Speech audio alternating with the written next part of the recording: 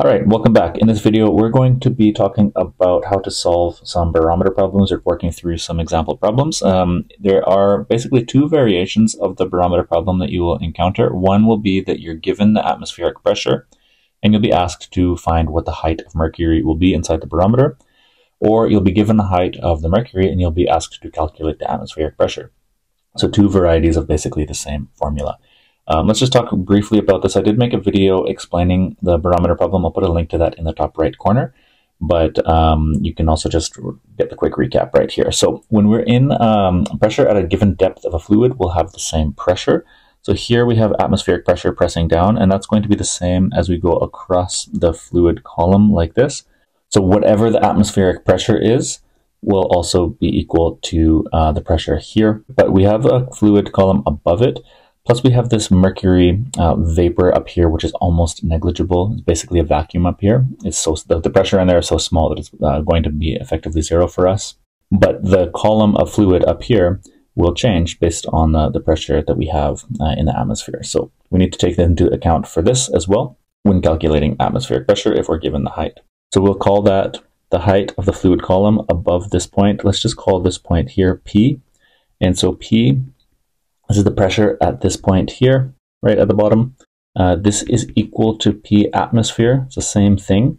And it's also, because there's a column of fluid above it, this is also equal to the pressure above. So the pressure at this point, which is PV, plus rho, and this the fluid in here is mercury, so rho GH, where H was the height. But due to the nature of how barometers are constructed, which I talked about in the previous video, the vapor pressure in here is essentially zero. It's so negligible that it won't affect our problem. So we can cancel this out and say that this is just equal to zero, so that our P atmosphere is just equal to rho GH. Okay, so let's run through an example where we're given atmospheric pressure at sea level. And we've been told that the atmospheric pressure at sea level is 101.3 kilopascals. So if we're asked to find what is the height of the barometer, the column fluid in millimeters, all we have to do is apply this formula here. So we have 101,300 pascals is going to be equal to the density of mercury, which is 13.6 times 10 to the 3 kilograms per meter squared. Sorry, meters cubed. And we multiply this by acceleration due to gravity. And then we multiply that again by our height. So the height is the only unknown in this equation. So all we have to do is just rearrange. So we have height is equal to P atmosphere divided by the product of the other two numbers.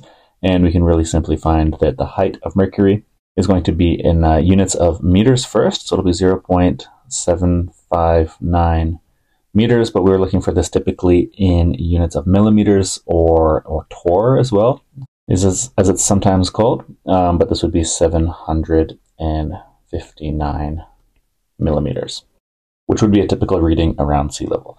Okay, so let's do another one where we're at, let's say, Everest Base Camp, which is 5,364 meters above sea level, so it has probably a much lower air pressure.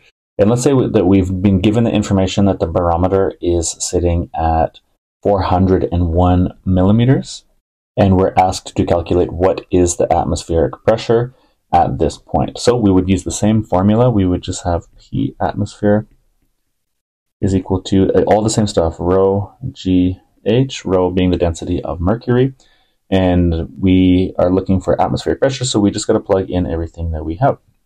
So it's 13.6 times 10 to the 3 kilograms per meter cubed, times acceleration due to gravity, times the height in meters, which is 0.401 meters. That is 401 millimeters. And when we crunch all of that in the calculator, we're going to get 53,000, it's about 499 pascals, which is just equal to 53, let's call it 0.5 kilopascals. So it would be a much lower atmospheric pressure at such a high elevation, and then the barometer would be able to give us that information when we see such a low reading in the height of the mercury column. So there you go. There are two common ways to spin this problem, but hopefully that helps to see it in an example.